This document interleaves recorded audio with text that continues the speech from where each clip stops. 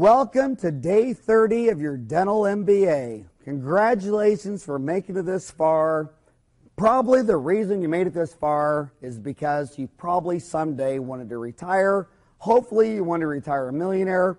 My dad always says if it's been done before, it's probably possible. If it's never been done before, there might be a reason.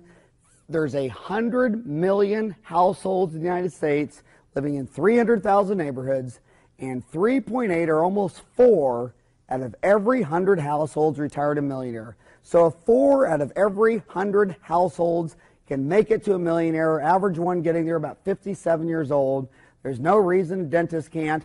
I can tell there are so many dentists who retire millionaires, I could not count them in a Rolodex. So listen up, let's have fun. Congratulations for making it this far. If you started on day 30, you're a jerk. Stop the tape now, go back to day 1, and let's rock and roll. You're never going to be a millionaire unless you know 1 through 29, but let's rock and roll. The number one professional competence, I like all days, I always like to finish up a little bit the day before, a little bit of review from day 29, but the number one professional competence of group practice is cross-consultation and professional camaraderie. Why do you, do you really want to be a millionaire at 57? When you sat in a cave for 25 years, bored, alone, where your only intellectual stimulation was a supply man walking in once a month. I love it when I'm sitting there looking at x-rays with my associates, going over stuff, the professional camaraderie. When you're talking about external marketing, when moving your practice, buying a practice to merge in with yours or using direct mail to attract new patients, remember, most people have mental blocks about going across rivers and interstates. They act as real psychological barriers to trade entry. If you really want to go, you really think this area of town is really booming, and you can't go in there, and you go across the interstate, and you think they're going to come across that interstate or come across the river, they're not. Satellite offices double your fixed cost. On the aggregate, satellite offices double your fixed cost, not your variable costs. Fixed costs are usually 15% of collections, while variable costs are usually 65%. Fixed costs include the opportunity cost of the dentist, staff labor, lab, and sundries. Variable costs. Satellite offices generally are very lucrative for special overhead, but have a very poor outcome for the far more competitive environment of the general dentist, family dentist that runs a total cost overhead of nearly 80% if you include the opportunity cost of the dentist. Bernie Fink, who's a must here, the guy's funnier than hell. He speaks on group practice. He just spoke at the ADA in San Fran. He says the average general practice nets 31% of collections. It shouldn't cost any more for an accountant to prepare your taxes, whether you're incorporated or not. I know when I tell a lot of dentists to get incorporated, a lot of their objection is, yeah, but I hear there's a lot more paperwork, and it really drives up your accounting costs. Your accountant's jerking your chain. In fact, your accountant has far more experience in dealing with corporations and can do those faster than a sole proprietor. Always incorporate your practice in a generic name so you don't have to change the name during a practice transition. Remember, the day you start your practice, you have the whole vision. The vision has got to be the whole deal. When you're 25 years old in your practice, where do you see yourself at 65? In fact, when you're looking at your goals, you got to ask yourself, who's alive that was there 1800? Part of your goals, you should be a vision where you want to be at the time of death. When you're taking your last breath, where do you want to be? What do you want to say on your tombstone? What did you want to accomplish? So part of your business plan has to always be your exit strategy.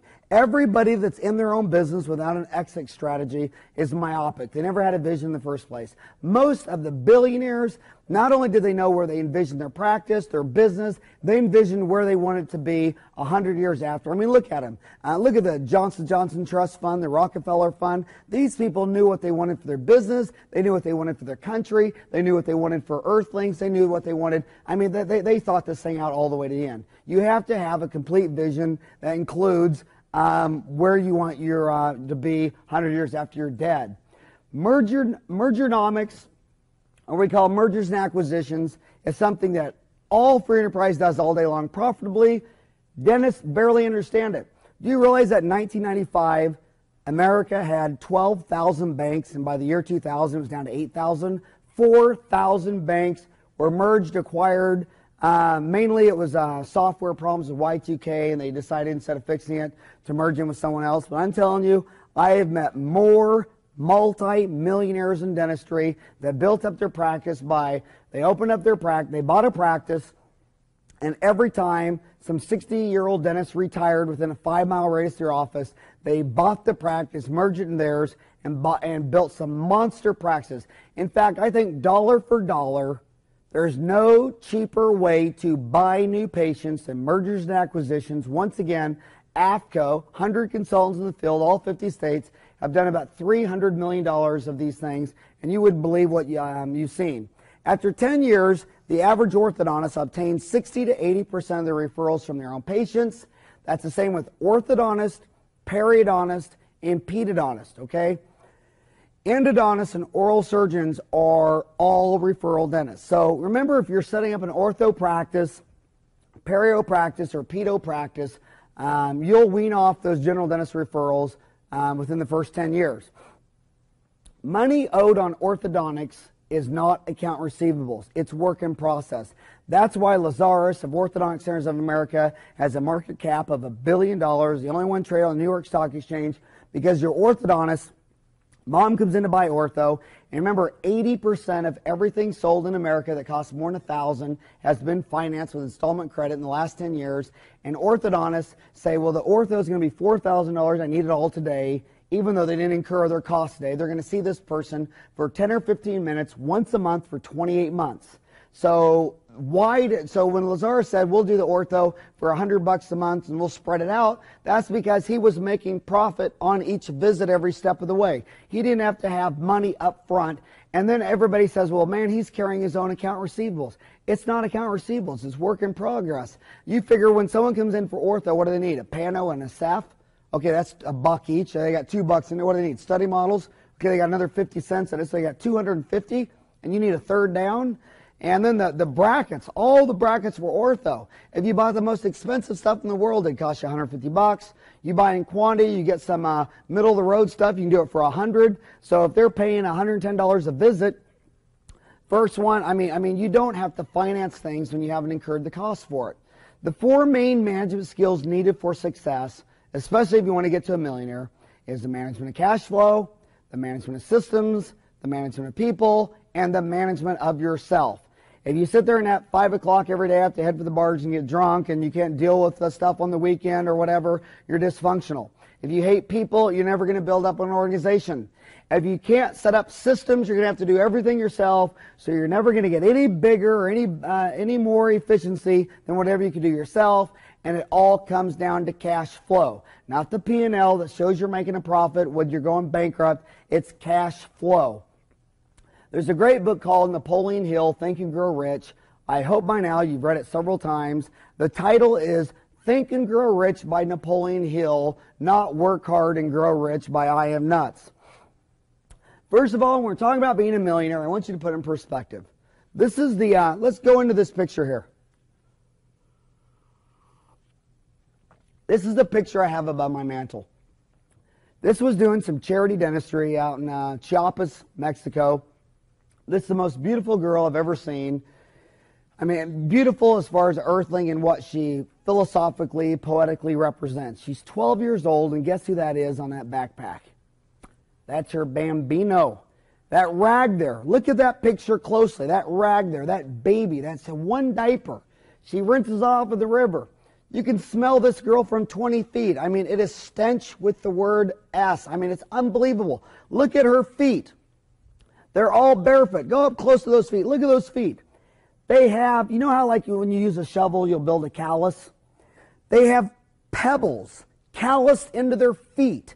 You can literally take an elevator and pop a pebble out of her foot and it'll fly clear across the room. They skedaddle over rocks and twigs and branches up and down those mountains carrying their baby wrapped in stench with those feet. I mean, it's unbelievable. You're trying to be a millionaire in the richest country in the world. Let me tell you, the #1 determinant of being wealthy in the world is the time and place you're born. Americans have 4% of the world's population. They have 25% of all the money.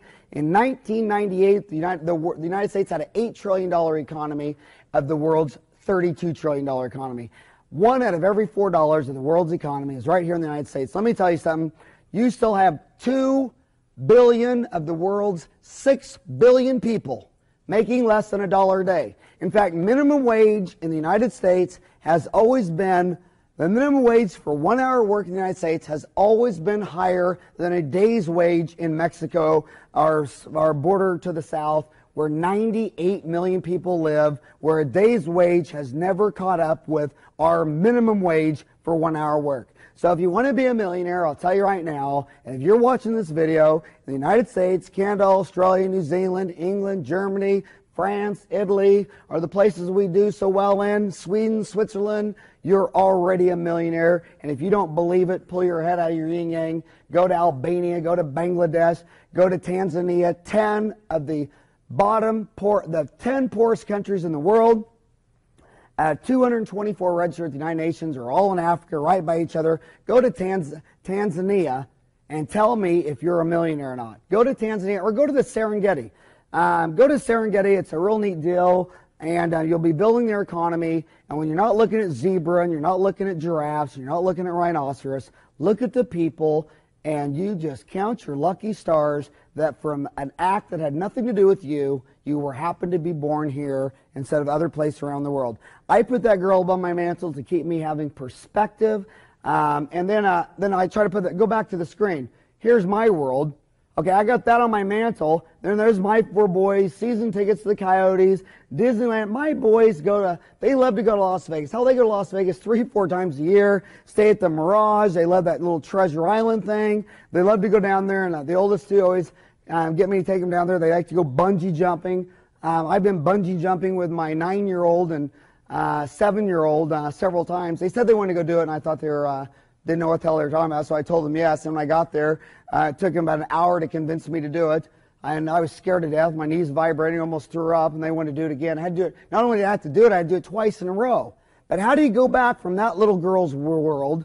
I mean, are you saying in 3 more years my little Eric could be ready to be a father? I mean, that's a joke. Here's the hut they live in.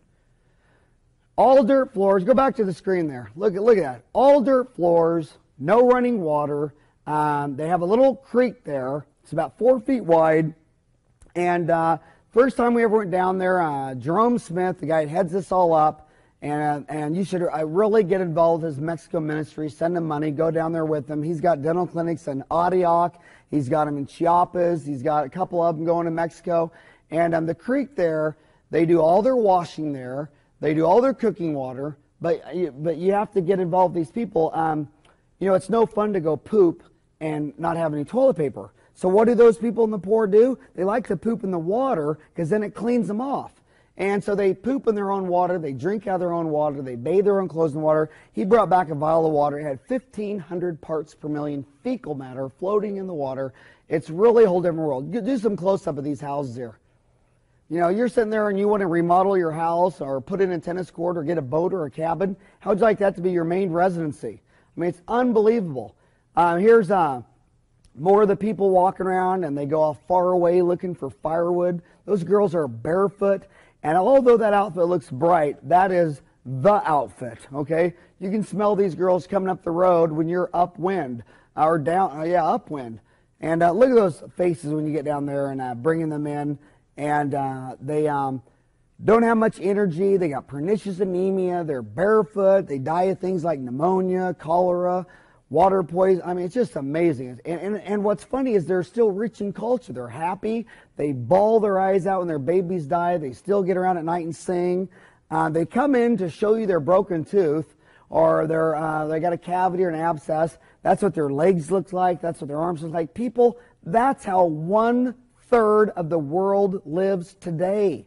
I mean, you got countries like China. You go far enough into China, they haven't even seen white people. It's amazing. In fact, I would say living on the world right now, you definitely have a time machine. If you were to go 500 years back into time, all you have to do is get on an airplane today and go visit the third world. And even though they're poor in physical assets and technology and cable stereo, human nature is unbelievably resilient. These people are rich in culture. They have love. They dress themselves up. Life goes on, and you'll learn more about human nature. My dad always said, you'll never know you're a canary in a coal mine till you get out and meet a cat in a gold mine. And you're a cat in a gold mine. You're an American. And it's funny wherever you go around the world. You know, it's so funny. People walk up to you and they know you're American. I mean, any country you go to, they can tell you're a rich gosh darn American. And you just reek of wealth. Hell, they can tell by your teeth you're an American. I mean, if you go to England, I mean, the Queen of England has a big old distal class 3 amalgam 6. Even the rich royalty that have ortho of 4 bicuspid extraction, caved in, bird beak bites.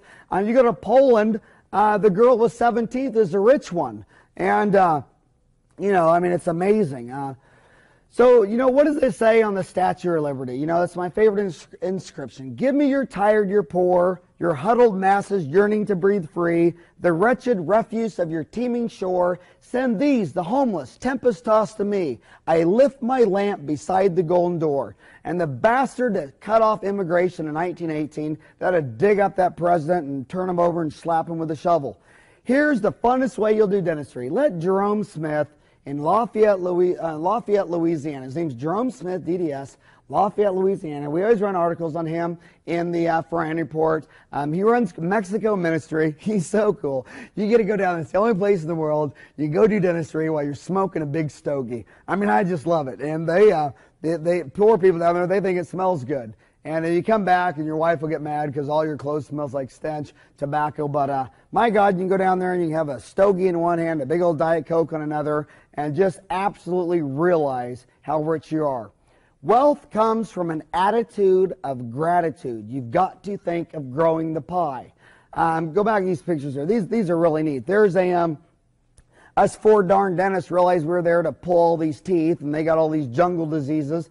So Jerome, you know, passes the hat. I think he collected, I think it was, I don't know, I forgot what it was, like $25 a day to go to Mexico City and bring back the richest, or no, it was, I forgot where it was. There's a big city, about 1 million. So he goes down there and brings one of the most prominent surgeon doctors back for about $25 a day. On the way back, we stopped at a pharmacy, bought the entire pharmacy for $200 in cash. So here we had the best doctor. We had the entire flippin' pharmacy, and he's back there because, you know, we felt bad. We're fixing his teeth, and they got scabies, and they got pernicious anemia, and they got worms, and they got all these things. And we're like, oh my God, we're dentists from America, and we got our fellowship and our MAGD, and we seek implants, but we forgot the lecture about scabies and worms and all that stuff. But you just really feel good, and it's really fun. And I'll tell you what, you can feel the power of the benefits of building the wealth of a nation. I mean, Adam Smith, 1776. The Wealth of Nations, what every country in the world would do if their leaders could only read and understand that book once. And they're just, I mean, it's just, there's Carl Bro. Carl Bro practiced in Lafayette, Louisiana. It was just a bunch of good old boys from Louisiana. They go down to Chiapas on a couple times a year. If you're, I don't care how long you've been practicing or whatever, you need to get out of the United States once or twice. You need to do missionary dentistry, missionary medicine. And I really think that a doctor, dentist who practices 40 years in the United States and never got turned on to the joys of missionary dentistry is really cutting themselves short. I mean, you got dentists that are divorcing their wife because they lost money on an investment. I mean, how far away did you get from your center when you and your wife split up over a failed investment? And furthermore, you know, when you see dentists killing themselves and you find out from the wife, well, what did he kill himself? Well, we dumped $100,000 into a limited partnership and the deal went bad and he hung himself. You get down there and it really affects your mind because you come back and then dentists are calling you up and they're all stressed off because their overhead went up 2%. They're all stressed about this. And you're sitting there, you just got back from the jungle and you're just like, wow, these guys. I mean, you get so far out of kilter. You're already a millionaire. Here's the minister who was I think he was I don't know what he was, a Baptist, Lutheran. He ran a ministry in Dallas and the church had tennis courts and daycare and had everything. And he went down there one time and he was so spiritually overtaken, he never came back to the United States. His name's Larry. He's the head minister guy of this Mexico Ministries. And he finds people like this guy here. And go to close up this guy's face. And he finds people like that. So what does Jerome does? Jerome sneaks them back to the United States, gets surgery on them. It's unbelievable. Here we are in their church they just built, and you're teaching these guys dentistry. How to brush your teeth or how to floss or how to read or whatever. And it's just so fun. And then here's a, they're pretty. And here's an interesting thing in the Indians. I did not know this, but Indians do not have male pattern baldness. And we're back in the jungle. These kids have never seen a bald man. And every time I would sit down, the kids would get closer and closer and closer. And then one kid would finally like reach out and feel my head and go, ooh. And then all the kids would run, and they just, every time I sat down, they all wanted to feel the top of my head. It was so damn funny. And, take your dad in there. If you got teenage kids that are all worried about Nikes and all that kind of stuff, take them in there to really give them an attitude check. I'll never forget the first time I took my 4 boys down there into Mexico, and we're doing a little missionary stuff down here by Rocky Point. And the first thing my 5-year-old asked me, he said, Daddy, how come they don't have swimming pools? How come they don't have swimming pools, Ryan? They don't have shoes. Where the hell are they going to put the swimming pool? The 4 steps to retire as a millionaire are: start saving for retirement now. The earlier you start saving, the easier it is to reach your retirement goal. A person desiring a retirement income of $60,000 per year needs to save $3,000 annually from 30 to 65. If the same person starts saving at age 40, they would need to save $7,000 annually for the same period of goal. So the rule in retirement is you need a little bit of money for a long length of time, or you need a lot of money for a short length of time. You've got to start now. If you start funding a $2,000 per year IRA at age 25, the total amount you have deposited by age 65 is $80,000. But with the miracle of compound interest, it will have grown to $973,000, and you'll be earning an annual interest-only income of $116,000 per year. $2,000 a year is only $5.48 per day. That's your fast food lunch. If you're spending $2.74 each day for lunch for yourself, $2.74 each day for your fast food lunch for your wife. I mean, when Americans got Nike shoes on, Gucci purses, going to Disneyland, going to casinos, buying Levi 501 jeans, and they can't even fund their tax-free IRA every year starting at age 25. I mean, I'm telling you, you're an idiot. And go hear Greg Stanley. Greg Stanley wrote the book on retiring for dentists. His number is 602-934-2108.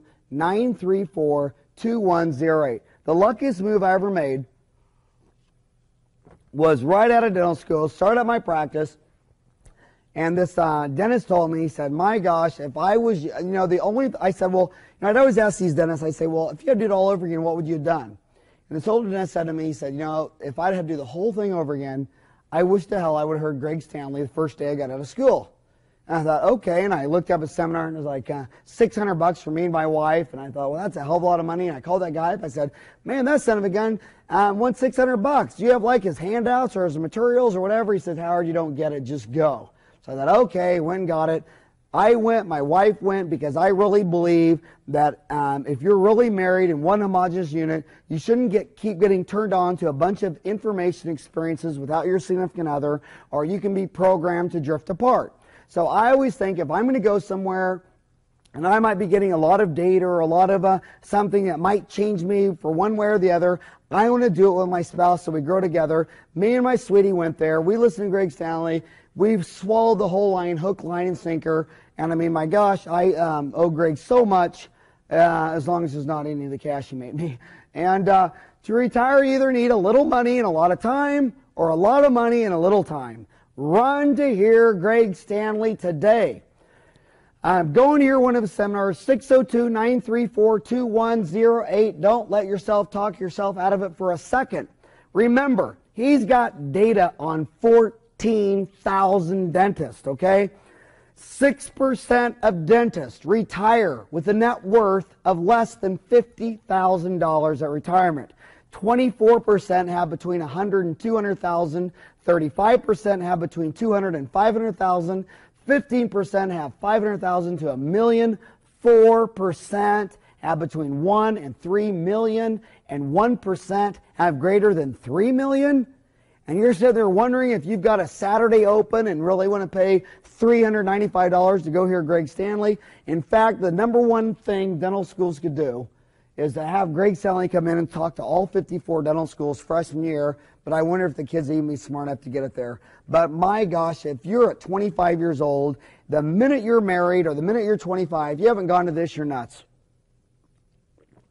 The average dentist owns 5 cars during his or her career, 8 cars during his life. The average dentist owns 3 homes during his or her career, 4 times during their life. And you've got money for 5 to 8 cars, 4 homes, but you can't fund your 401k. I never have got that. The average dentist retires with $160,000 in the bank. The average dentist retires at age 55. We talked there earlier that it takes a long time for dentists to figure out what they're doing. Specialists start out 5 to 9 years making $145,000 a year. Takes 14 years to average 180, 19 years to get 225, 24 years to get to 210. So it takes them 24 years after graduation to peak. Then they start sliding down the mountain. By 29 years out, they're down to 190,000 income a year. 34 years out, down to 180, and 40 years out, they're right back where they started. They piddled their practice down all the way to the bottom, the other side of the mountain, at 145,000. Imagine that you had only $1, which you would put in a security that doubled by year end and was then sold. Imagine further that we used the after-tax proceeds to repeat this process in each of the next 19 years, scoring a double each time. At the end of the 20 years, the 34% capital gains tax that we would have paid on the profits from each sale would have delivered about $13,000 to the government, and we would be left with about $25,000. Not bad. But let's see what happens if we do it in tax-free. If, however, we made a single fantastic investment that itself doubled 20 times during the 20 years, $1 would have grown to $1,048,000. Were we then to cash out, we would pay a 34% capital gains tax of roughly $356,000 and would be left with $692,000. The sole reason for this staggering difference in results would be the timing of tax payments. Interestingly, the government would gain from the scenario to in exactly the same 27-to-1 ratio as you would have.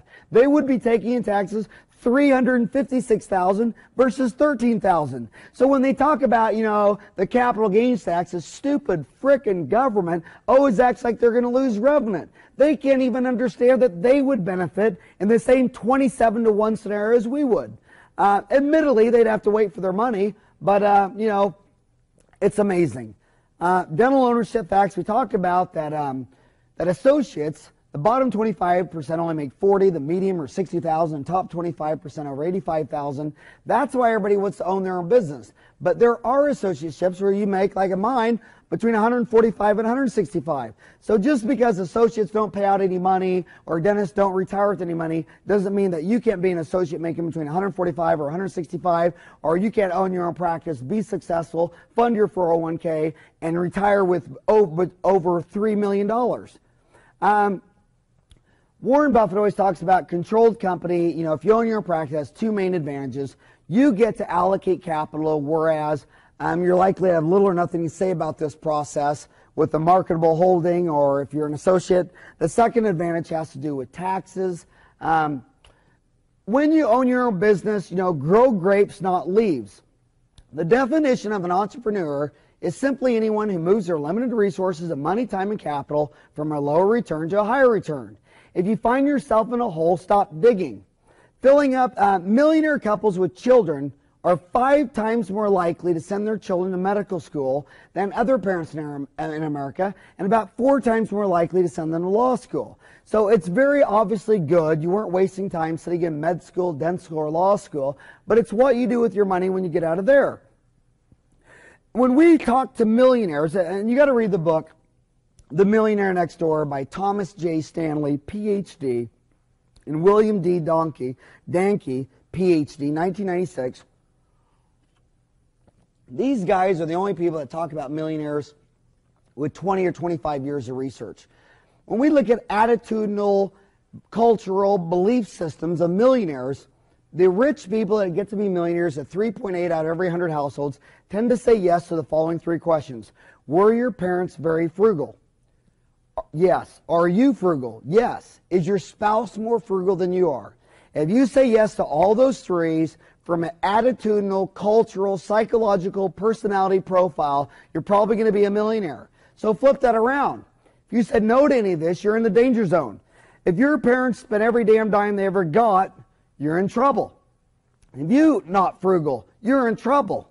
If your spouse is not frugal, you're in big, big trouble.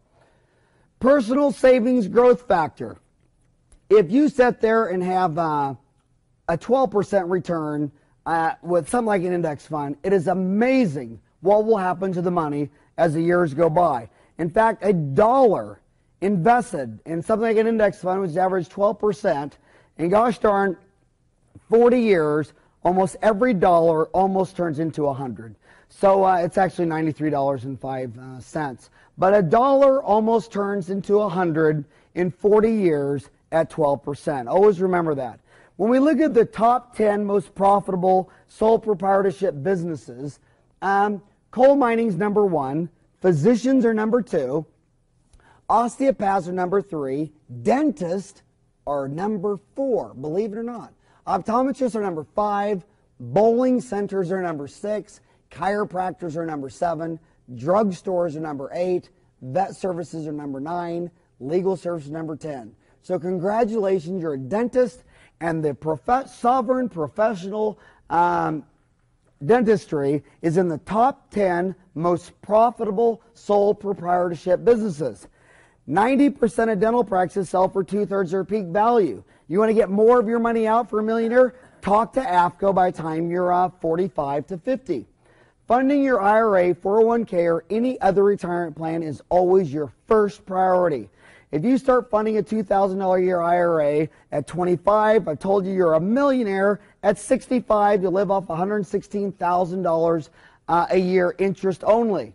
When you're a gosh darn dentist and a year goes by and you didn't fund an IRA, I mean, I don't care if it was first year out of school, it has nothing to do with the money, it has nothing to do with the cash flow. You are not frugal. Remember, you always pay yourself first. The IRA for $2,000 a year, something you can do maybe a year or two out of school, but then you got to get right into your 401k and fund it. You can max it today at $10,000. If you haven't maxed your 401k at $10,000 a year, you got to take out the TV, you got to quit reading magazines, and quit going shopping. And I think the biggest behavioral problem is that frugal people, if you leave them off Friday, Saturday, and Sunday, they always go fishing, or maybe they go hunting, or maybe they go in the backyard and do a lot of work or work in their garden. Frugal people take their 3-day vacation, they're frugal. You are not frugal, that 3-day weekend is dangerous. You know, Friday you might sleep in, work out, go play golf or something. Saturday you might do some housework, but by Sunday you're going crazy and you go into the mall and you go buy all new furniture, you go buy patio equipment, or you go buy an outfit and all this kind of stuff. So if you're not frugal, please work more days, because when you're working Friday and a half day on Saturday, number one, you're not spending money. Frugal people can have 3-day weekends, but if you have a cultural problem where if you have 3-day weekends and you and your wife get bored, so you go out and buy a new furniture or something, you're crazy. Taxes are like protection money managers given to gangsters. The old concept of taxes that they are like the fees which the robber barons arbitrarily imposed, or which some group of bandits squeezed out of a passerby under threat of military protection. The protection money, which the gangsters used to impose in Chicago, is very close to this original meaning of the word tax. The word today still carries some of this connotation that of arbitrarily greedy people who are demanding some money for which they return nothing, just simply because they're in a position of power and you have to grind your teeth and give in. That's from Abraham Maslow. A better way to look at taxes. Under good circumstances, taxes are a very different kind of thing and must be seen in a very different way. That is, as payment for necessary services at a bargain rate. Because otherwise the healthy long-term enterprise would have to replace all of these services on a private basis, which would cost a great deal more. This is true for water, police, services, fire, all of which should be subbed out to free enterprise. You should ignore political and economic forecasts when you're doing your retirement planning. They're an expensive distraction for many investors. 30 years ago, Warren Buffett says no one, he's the second richest man in the world. He's the only billionaire who did it from investing in Wall Street. And he says 30 years ago, no one, including him, the world's greatest investor, could have foreseen the huge expansion of the Vietnam War, wage and price controls by Richard M. Nixon, 2 oil shocks, the resignation of a president, the dissolution of the Soviet Union, a one-day drop in the Dow of 508 points, or treasury bills fluctuating between 2.8 and 17.4%. So don't worry about everyone else. Don't worry about the critics. Don't listen to interest rate forecasts. Don't listen to economists. Economists are simply people dumber than your accountant who didn't have the personality to be a CPA. Just focus on your own game. By periodically investing in an index fund, the know-nothing investor can actually outperform most investment professionals. Paradoxically, when dumb money acknowledges its limitations, it ceases to be dumb. I think an index fund, it beats 70% of mutual funds. Hell, right now you have more mutual funds than stocks. Does that make any sense? And index funds are not buying and selling. They're not trading. There's no capital gains. There's far lower commissions. So that in and of itself, you beat 7 out of 10. The only way to be a millionaire, according to Abraham Maslow on management in 1998, says, the fact is that ultimately there are many existential conflicts in human life. There are many insoluble problems. There are many situations in which we have to give up something in order to get something else. And this is the very essence of the human condition. Saving money is delayed gratification. You either spend it now and you're happy, or you save it and you spend it later. If you're going to be a millionaire, you have to buy into the concept of delayed gratification. The trouble is, when most people talk about earning a living these days, they really mean earning an automobile, a fine house, a landscape garden, and so on and so on and so on. The fear of being without money motivates us to work hard. Then once we get that paycheck, greed or desire starts us thinking about all the wonderful things that money can buy. The pattern is then set. The pattern of get up, go to work, pay bills, get up, go to work, pay more bills. Our lives are then run forever by two emotions: fear of losing money, and then the greed of what we do when we get the money. Offer more money, and the cycles continue because we also increase our spending. This is what I call the rat race. Children spend years in an antiquated educational system studying subjects they will never use, preparing for a world that no longer exists. I love this guy. He wrote a book. His name's Robert Kiyosaki and Sharon Lecter, a CPA. They live right up here in Paradise Valley, right next to Harvey McKay, who wrote Swim with the Sharks Out Eaten Alive. Go buy Rich Dad Poor Bag by Robert Kiyosaki, Kiyosaki. Kiyosaki. Robert has an incredibly well-written, well-done book that you should be able to read on a Saturday. Which messages do you tell yourself? How do you program yourself? Every time you talk, Tony Robbins says you neurolinguistically program yourself, but more importantly, forget you. Every time you talk, you're programming your children. Do you say, is it, I can't afford it, or how can I afford it? Is it proper physical exercise increases your chances for health, and proper mental exercises increases your chance for wealth? Or is it laziness decreases both health and wealth? Is it study hard so you can find a good company to work for? Or is it study hard so you can find a good company to buy? Are you saying out loud to yourself and your children, the reason I'm not rich is because I have you kids? Or is it the reason I must be rich is because I have you kids? Is it when it comes to money, play it safe? Or is it don't take risk, learn to manage risk? Is it our home is our largest investment and our greatest asset? Or is it my house a liability? And if your house is your largest investment, you're in trouble. Robert says, I've met so many people who say, oh, I'm not interested in money. If they will work at a job for 8 hours a day, that is denial of truth. If they were not interested in money, then why are they working? That kind of thinking is probably more psychotic than a person who hoards money. There is a difference between being poor and being broke. Broke is temporary, poor is eternal. The only thing more powerful than money is a financial education. That's why a self-made millionaire can go bankrupt and be a millionaire again in a short period of time. We just had that recently in the United States. A billionaire lost all their gosh darn money, and 3 years out of bankruptcy, billionaire again. Can you imagine that? A billionaire twice? Lost it all, took 3 years to get it back. Life is a struggle between ignorant illusions and earthly reality. Financial intelligence is the mental process via which we solve our financial problems. If you're going to build the Empire State Building, the first thing you need to do is dig a deep hole and pour a strong foundation. If you're going to build a home in the suburbs, all you need to do is pour a 6-inch slab of concrete. Most people in their drive to get rich are trying to build an Empire State Building on a 6-inch slab. Our public school system still believes in homes with no foundations. Dirt floors are still the rage. So kids graduate from school with virtually no financial foundation. One day, sleepless and deep in debt in suburbia, living the American dream, they decide that the answer to their financial problems is to find a way to get rich quick. Construction of the skyscraper begins, it goes up quickly, and soon, instead of the Empire State Building, we have the Leaning Tower of suburbia. The reason the rich get richer, the poor get poorer, and the middle class struggle in debt is because the subject of money is taught at home, not in school. Most of us learn about money from our parents. So what can a poor parent tell their child about money? You must know the difference between an asset and a liability, and only buy assets. If you want to be rich, it's all you need to know. It's rule number one. It's the only rule. Rich people acquire assets. The poor and middle class acquire assets, and they're so poor and middle class in American suburbia, they actually think they're a gosh darn asset. Once again, can you go to the board here? Here we have a profit and loss, which is, your P&L, your income and your expense of upper class, rich, wealthy, middle class, profit and loss. And then underneath it, we'll have the balance sheet. Assets equal the liability that you owe on it with the equity you have into it. Okay, now what happens is, a diagram in the middle class. They have their job. It comes in as income.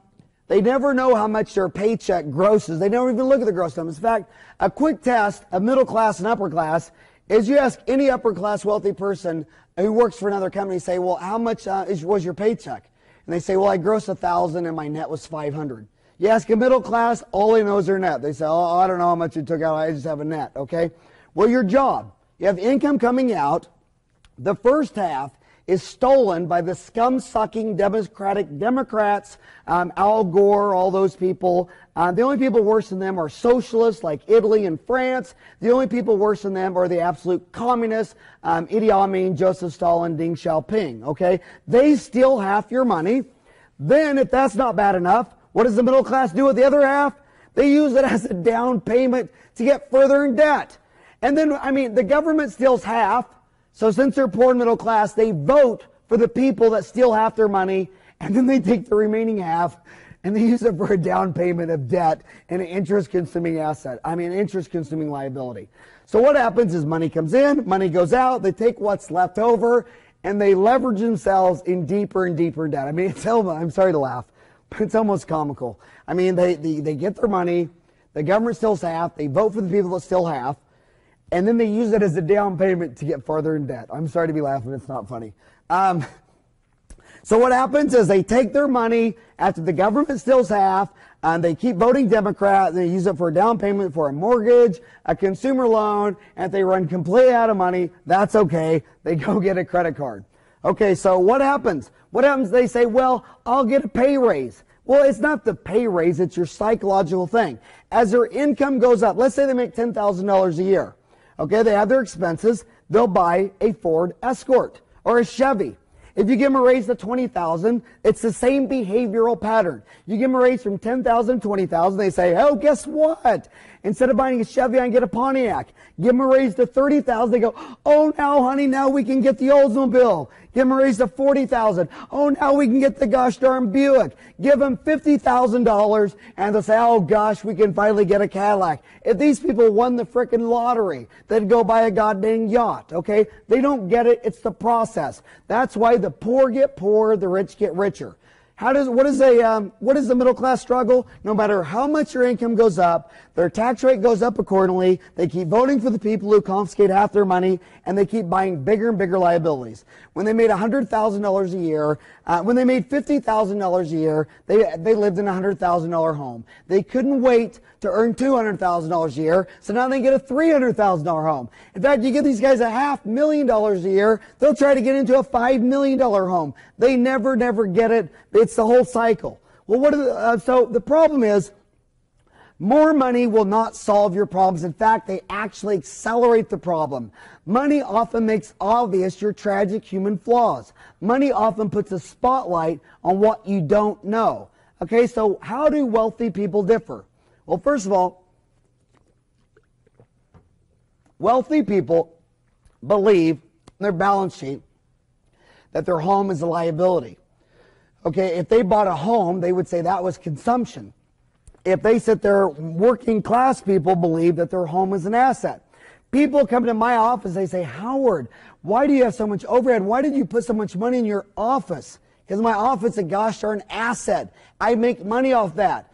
And they sit there and they'll say, well, 3,500 square foot dental office and you own it. That's high overhead. The same dumbass owns a 3,500 square foot home. I say, well, you own your home.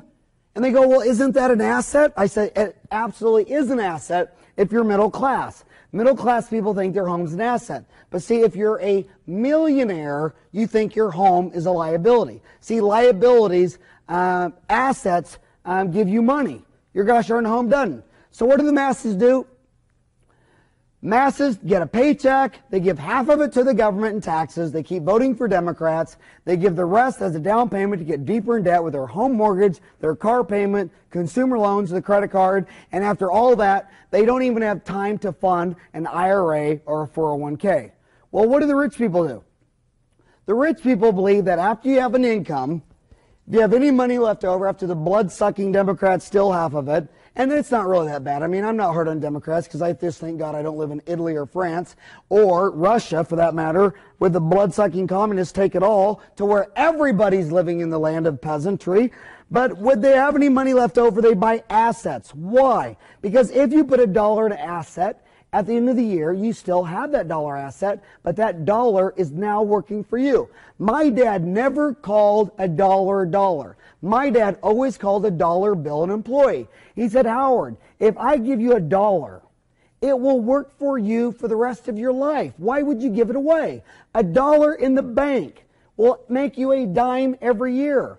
What poor people, middle class, you give them $1, they just give it to the first person there, and if they ever use leverage, like in the DuPont formula, profit margin times turnover equals times leverage, the middle class and the poor use their money to leverage them deeper in a hole. Rich people use it to leverage them out of the hole.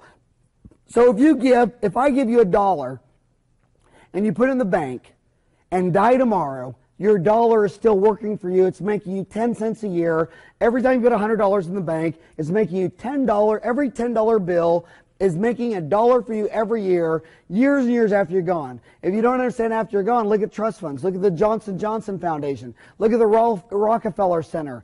How many billionaires do you know are still living today from the ground through trust because they have dollars still working for them? So what do? They always, in fact, this is another thing that when they're buying a practice, they go, but Howard, I don't want to pay $400,000 for an office. That's a lot of debt. Okay, well, if you bought a $400,000 dental office and paid it off in 5 years, what could you get for the dental office? You'd get at least your $400,000 out of it. See, it's an asset. It's not an interest-bearing asset. If you were to sit there and put that $400,000 in an index fund, it'd be worth $1 million 5 years later. And if the 5 years repeat itself, it's not a good asset. That's why I see so many dentists that own their own office where the average one makes $122,000 a year. And then some of my associates I had one associate who made $165,000 in 1 year, decided they wanted to own their own place. I guarantee you, they'll never make that much again. But it's that Texas mentality where they want an acre land in the middle of nowhere. They put a fence around it. They get a gun to protect it. They fly it into the Lone Star State. It's something hormonal. Usually when they buy their office, first thing they do is, okay, this is mine. Okay, this is mine. Okay, this is mine. Okay, this is mine. I own my own practice. And then so they bought an asset, a dental office. It's illiquid. It takes a year to turn it. But it is at least an asset, meaning that you can get your dollar back out of it. It's not a great asset because there are better assets that have a massive tailwind behind it, like Intel, like Microsoft, like Dell Computers. I mean, why would you want to invest in a gosh darn illiquid dental office? But anyway, so what happens is they get income. They pay their taxes, then they buy assets that generate income. Now at the end of the year, this income is back up in the form of dividends and interest and more income, and then it goes back down. So this is what happens. And it just starts spiraling, and by gosh darn 5, 10, 15, 20 years, these people are living off interest only. Meanwhile, the poor are leveraged deep in a hole. So you either take income, pay taxes, and save your dollars and have them work for you. And every time you put a $10 bill in the bank, it makes you $1 a year for eternity, especially if you're incorporated, especially if that corporation, the shares of the corporation are held by your family trust. So you can avoid a lot of probate as you're transferring this wealth on to whoever, to whatever you want to do. So the rich will always get richer. The poor will always get poor. The middle class will always be confused. And that's why the Democratic Party will always be in existence, because there will always be more stupid poor people than there are rich people. And by the way, that doesn't mean I'm a Republican. I'm a conservative. I voted for H. Ross Perot. This time I'll vote for Steve Forbes. And you guys sit there and say, well, Perot's crazy. Okay, you think crazy is a guy who gets out of school and builds up a business and sells it for $3.6 billion. If that's crazy, I want to be crazy. And then you sit there and say, well, Mr. Forbes, he has a funny smile. Oh, so if some guy comes up and he's tall, dark, and handsome like Slick Willie and steals half your paycheck, that's good. But if Forbes come out and says, we're going to go Hong Kong style, 15% flat tax, you keep your money and spend it yourself, that's bad. You're an idiot. IDIOT, okay? In fact, if I had to do anything today, the only thing I often wonder is that should I just say the hell with it, sell everything I own, and move to Hong Kong, not for my sake, for my damn kids' sake. So real assets are income producing. Stocks, bonds, mutual funds, index funds. Coke went public in 1919 at $40 per share. At year-end 1993, that single share with dividends reinvested was worth more than $2 million.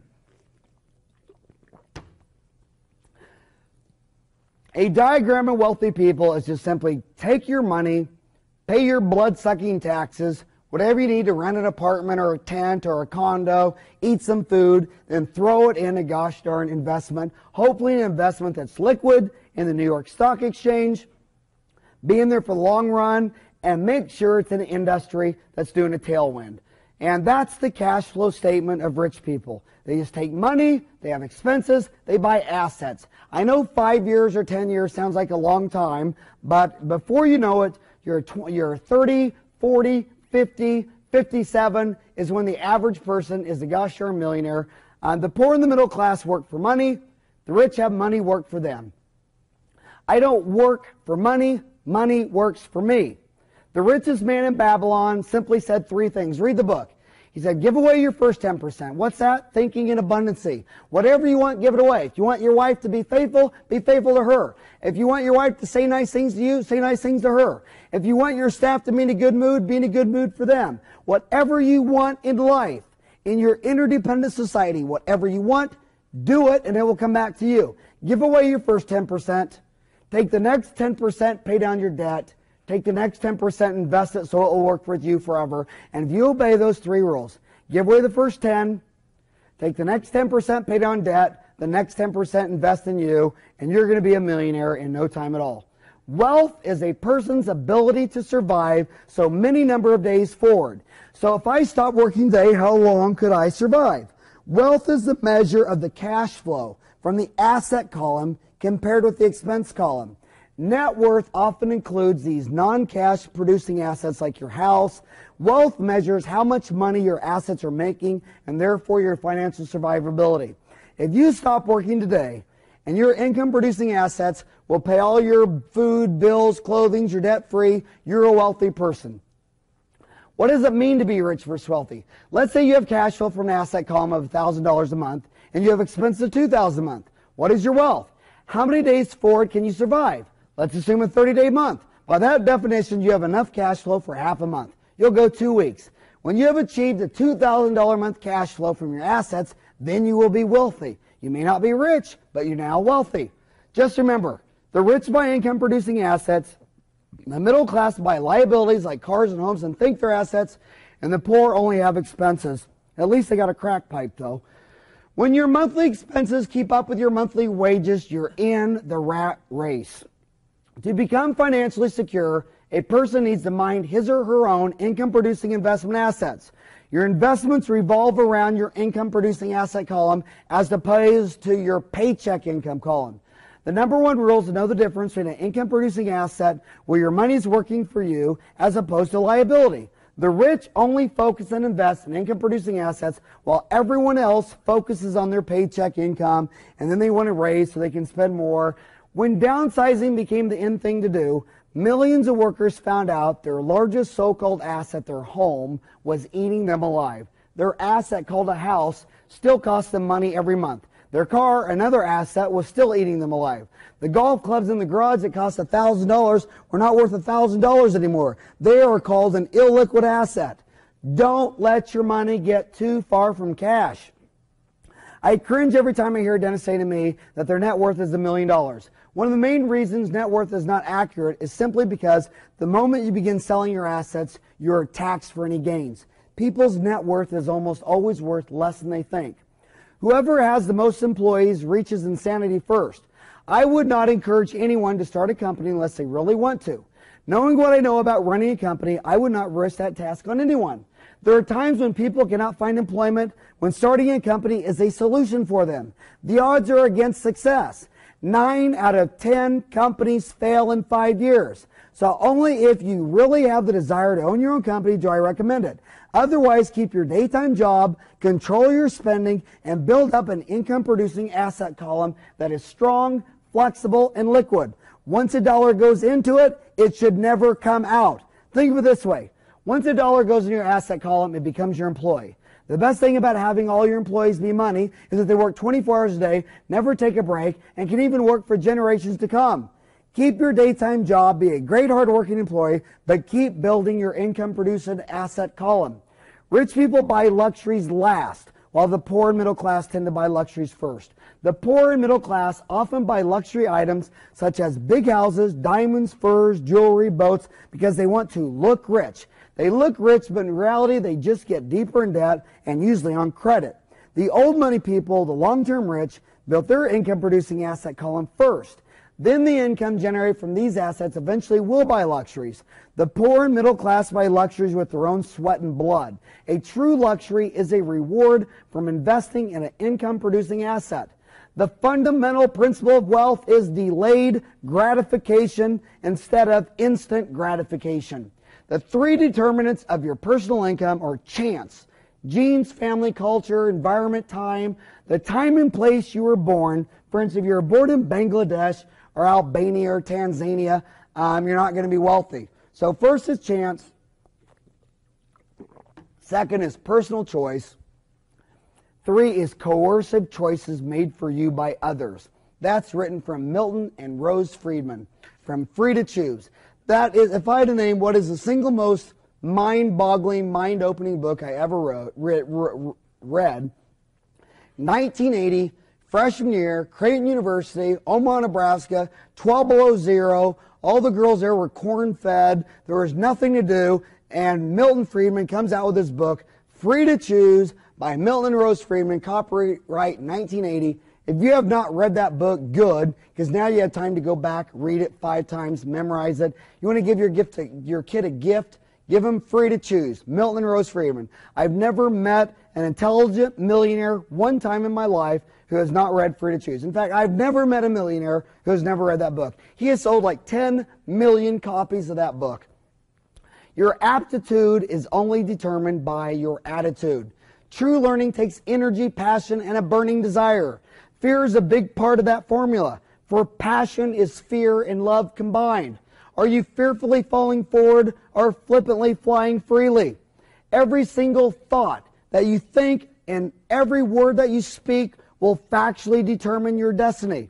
The fearfully falling forward say that they are bad in math and have to do 5 math problems. The flippantly flying freely say that math is a game and they can't wait to do 5 math puzzles. The fearfully falling forward say, I will be happy when. The flippantly flying freely say, I am happy now. There's no such way that you say, well, I'll be happy when I graduate from college, then you're not happy. Well, I'll be happy when I get a good job. Well, I'll be happy when I get that car. Well, I'll be happy when I retire. Or I'll be happy when. You're never going to be happy, because if you're not happy now, you got internal problems that need to be solved first. The fearfully falling forward always think, say, and believe negative thoughts about themselves. I don't care if they're beautiful and a fox. They always say that they're ugly, they're fat, they're dumb.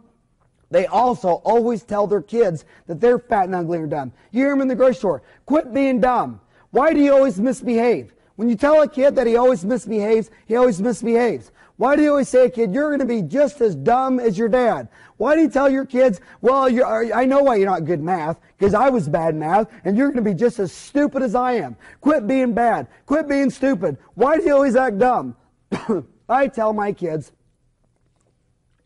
every gosh darn day, when they were born, the doctor said he never saw a baby in his life with a brain that big. In fact, the doctor said that when you were born, the day you were born, that your brain was twice as big as my brain. In fact, I would give anything to have a brain that big. Your teachers say you're the smartest guy in the class. My kids are so hopped up full of crap that they're straight A students. Most of them test out 2 years ahead of their school. You know, you just sit there and say things to them, like when they come read a book. How old are you, Ryan? 5? As big as your brain is, I bet you could read this whole book before the day's over. He goes back and reads it in 4 hours. Okay, why? Because you pump them up. The flippantly flying freely, always think, say, and believe, high self-esteem thoughts about themselves. Why do you think I call my wife flawless, worship the ground she walks on, and give her all my damn money? So I can have sex on demand. Emotions are what make us human. They make us real. The word emotion stands for energy in motion. Be truthful about your emotions and use your mind and emotions in your favor, not against you. Too much of a good thing can be wonderful, said Mae West. In our society, success breeds jealousy and envy. When my uncle suddenly became rich by accident, in effect, what happened was that he immediately lost the friendship of all of his relatives for reasons that any American would understand. His wealth did not rebound to the advantage of any one of his relatives. And I remember for myself that I was pretty sore about it, says Abraham Maslow. Abraham Maslow says he had a huge amount of money, and I was an impoverished graduate student, and he didn't help me in any way. I thought this was very selfish, and I was never friendly with him again. So see, wealth, I mean, that's Abraham Maslow speaking on Maslow Management, 1998. Read that book. The guy's a flipping genius. He also goes on to say, how do you spell relief? Many widows, let alone the divorcees, certainly have a kind of sigh of relief after the initial shock and fear. Then they feel the delicious freedom, realize how they have been held down the decades, realize that they have been abnegating, self-sacrificing, that they always put the interests of their husband, children, and home, pushing their own interests to the background. Abraham Maslow went and talked that many widows, about 2 to 3 years after their husband dies, actually sit there and say, gosh, this is delicious. How nice. That's exactly how it will feel tomorrow when you quit spending. Conspicuous consumption is a source of why you fight with your wife, your staff, why you're miserable. If you want to get rid of your stress, stop spending money. After the initial shock and fear, you'll find this freedom that when you quit spending all your damn money, you're free, okay? You dig yourself in a hole by conspicuous spending. Why do you want to eat a Lone Star as a reward, trying to get yourself pumped up? Because you're so stressed out. Why are you stressed out? Because you're always eating out. You're always buying new cars. You're always spending all your damn money. That's what causes your stress. So the reason you spend money is from relief from stress, but the relief is because you spend all your damn money. In fact, isn't it funny that when you never have money, you always want to take vacations and go all these places and spend all this money, and then when you have a bunch of money, you find out you're so stress-free. I mean, I remember when I paid off my house. When I had my student loans, my practice, my house paid off, it was really weird. It was like, you're out of school, your student loans are paid off, your practice paid off, your house is paid off, and you have no debt. And for the first time in your life, it had been like 10 or 15 years, you had that weird feeling you did back when you were 10 years old in the backyard on a swing set. I mean, it was amazing. It was just weird. I mean, it was like this big monkey climbed off your gosh darn back. The average millionaire goes bankrupt 6 times. Take a chance. Fail, grow, and succeed. Hall of Fame baseball players struck out 7 out of every 10 times at bat. Wealth is not the same as income. If you make a good income each year and spend it all, you're not getting wealthier. You're just living high on the hog. Wealth is what you accumulate, not what you spend. Wealth is the result of hard work, perseverance, planning, and most of all, self-discipline, of getting self-control, of getting into delayed gratification instead of instant gratification. There had never been more personal wealth in America than there is today. Over $22 trillion is floating around in wealth. half of which is being held by Americans over 55. Nearly 1/2 of our wealth is owned by 3.5% of our households. Can you believe that? 50% of the wealth of this nation is held by 3.5 out of every 100 households. More than 25 million households in the United States have annual incomes in excess of $50,000. More than 7 million have annual incomes over $100,000. Every one of those groups should be a goddamn millionaire, and only 3.5% of them will be, because the other 96.5% live high in the hog, conspicuous consumption, because they're nuts. 3.5% of American households are in the 1 million and over net worth category. 80% of America's millionaires are first generation rich. A lot of people think millionaires are all daddy debts. My dad never gave me a dime. 80% of millionaires are first generation rich. The characteristics of the millionaires are very easy. They live well below their means. They allocate their time, energy, and money efficiently in ways conducive to wealth building. They believe that financial independence is more important than displaying high social status. Their parents did not provide economic outpatient care, a la Democrats' welfare cheese. Their adult children are economically self-sufficient. They are proficient in targeting market opportunities. They chose the right occupation. If he looks like a millionaire, he's not. In Texas, they say, big hat, no cattle. Watching sports is okay, but the biggest and fastest moving game in the world is making money. If you want to be rich, you must focus. The rich people put all of their eggs in a few baskets. The middle class put all their eggs in many baskets of loans and credit cards and debts and mortgages and car payments. The poor don't even know what an egg is. Greed is good, Michael Douglas said in the movie Wall Street. Rich people say it differently. They say guilt is worse than greed because it robs the body of its soul. If you give 100 people $10,000 at the start of the year, at the end of the year, 80 would have nothing left. In fact, many would have created greater debt by making it a down payment on a new car, refrigerator, TV, VCR, a holiday. 15 out of 100 would have increased that 10,000 by 5 to 10%. 5 would have increased it to 20,000 or more. Remember what Albert Einstein said. If you get up every day and do the same damn thing as you did yesterday and expect a different result, you're insane. Every dentist I've seen that's going gosh darn insane, the problem is spending. The problem is the spouse spends. They just spend, and then they get so stressed out they have to go to Aspen and ski for 4 days. Just quit spending your money. You'll be a millionaire. And by the way, my gosh, if you had half as fun as I did, what a fun 30 days. The cheapest way to see me is to get your local dental society to have me come down there.